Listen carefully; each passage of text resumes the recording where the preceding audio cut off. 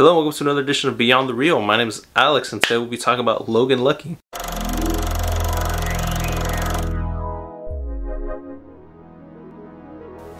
So, Logan Lucky is directed by Steven Soderbergh.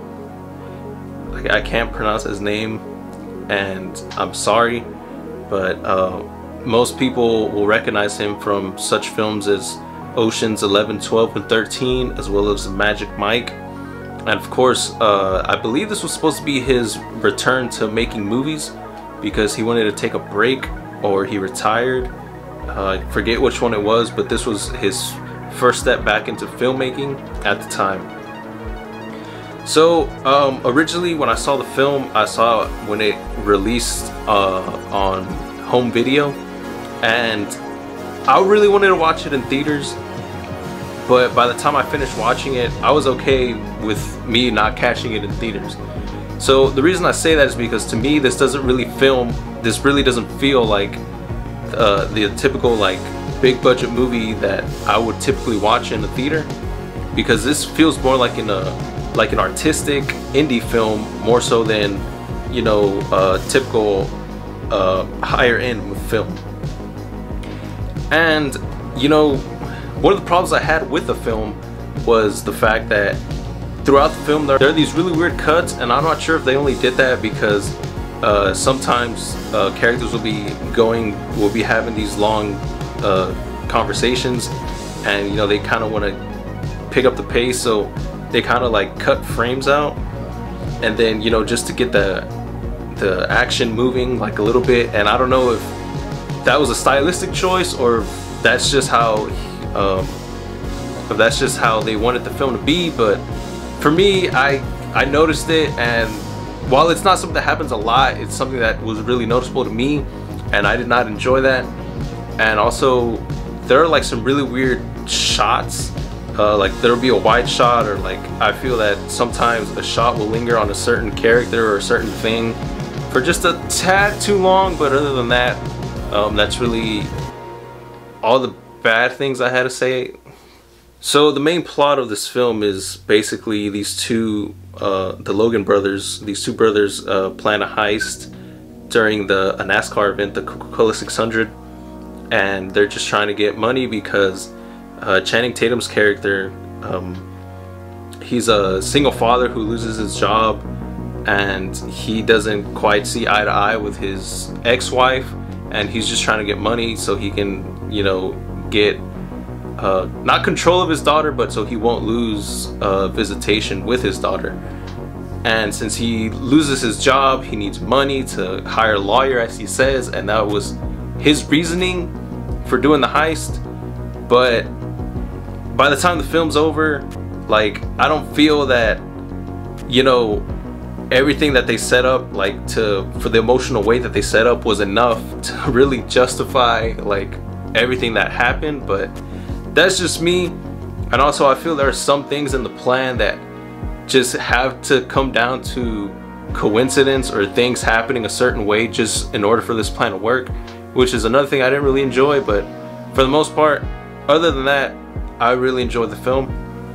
This film has a great cast, and I would compare it to a film such as 1917, where you know, you mainly focus on the characters of Adam Driver and Channing Tatum as the Logan brothers, and like everyone else will have like a smaller role, but there will be like other big name actors or well-known actors, and they'll have a small part. But the fact that they mix so well with our main cast that they don't really take the spotlight away. So Channing Tatum in this film has really great chemistry with everyone, and you know, I was really surprised to see him in this role because I haven't seen a lot of his films, but I'm used to him being like more of a silly comedic actor, of course, because I mainly know him from the Jump Street movies. But you know, seeing him take on a more serious role that I know he has done before, but just the way that he played the character, and like having this seriousness, having this goofiness, but also being real mature because of you know, what's happening with his daughter. And also there are times where he is a bit immature, but the fact that he had that balance to him, you know, I really enjoyed, which that could come down to Channing Tatum himself, or it could just come to the way his character was written and the story. But I guess that's, as you watch the film, you know, you can come to that conclusion. And touching up on that point that I made earlier, he has really good chemistry with literally everyone. Adam Driver, you know, I really bought that relationship that he had. The relationship he had with his daughter, I really bought. Katie Holmes plays his ex-wife, and I could buy their relationship from that first scene where we see them interact with each other, where he has to go pick up his daughter and she tells him that they have to talk about legal stuff, and you know, he gets a little upset and she's real tense. So you know, I could really buy that relationship that the story has set it up to be, as well as his interactions with Katherine Waterston, who is also a great actress, who didn't really have a big role, but you know, they also played and had great chemistry together. And of course, I think probably my favorite character in the film was probably Joe Bang, played by Daniel Craig, because I never expected to see him like this, because you know, most people, or because some people like myself, you know, are used to seeing him like in more serious action-based roles, such as the James Bond films or a film like Defiance.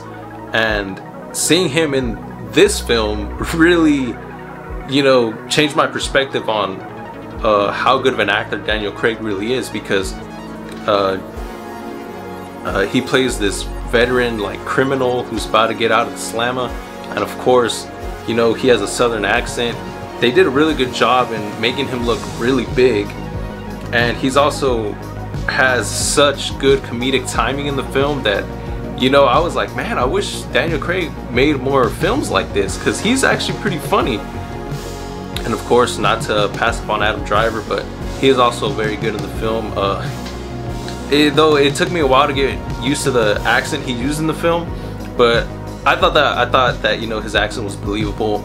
And you know, he plays a veteran who lost his I forget what he corrects people in the film multiple times about how he didn't lose his arm, he only lost his forearm and his hand.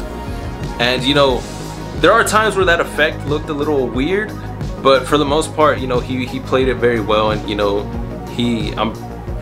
I could believe that he was really missing that he really had a prosthetic arm.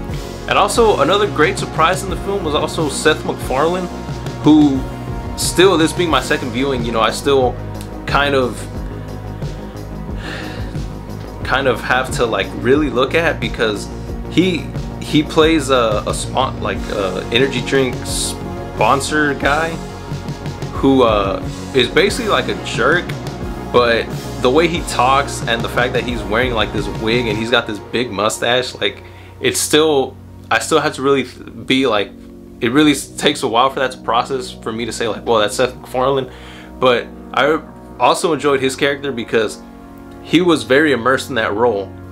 So the heist to me was believable to a certain extent. I really enjoyed that whole aspect, even though we really don't get to see it until really late in the film. But the planning, the execution, you know, I enjoyed watching all that. And also, oh, and this film also has some great John Denver in it as well. So if you're a John Denver fan, you know, I hope you enjoy that aspect as well.